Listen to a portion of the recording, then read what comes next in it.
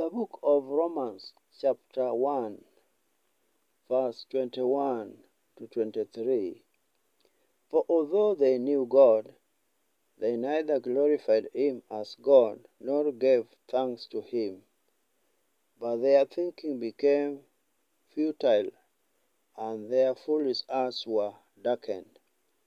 Although they claimed to be wise, they became fools and exchanged the glory of the immortal God for images made to look like a mortal human being, and birds, and animals, and reptiles. How could intelligent people turn to idolatry? Idolatry begins when people reject what they know about God. Instead of looking to him as the creator and sustainer of life, they see themselves as the center of the universe. They soon invent gods, small gods that are convenient projections of their own selfish plans and decrees. These small gods may be hidden figures, but they may also be goals or things we pursue, such as money, power, or comfort.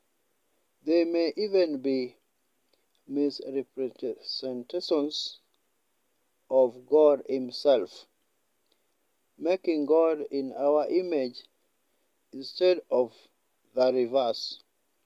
The common denominator is this: idolaters worship the things God made rather than God himself. Is there anything you feel you can't live without? Is there any priority greater than God? Do you have a dream you would sacrifice everything to realize? Does God take first place? Do you worship God or idols of your own making? When Paul says that men exchange the glory of the immortal God for images of birds, animals, and reptiles, he seems to deliberately state man's wickedness in the terms used in the Genesis narrative of Adam's fall.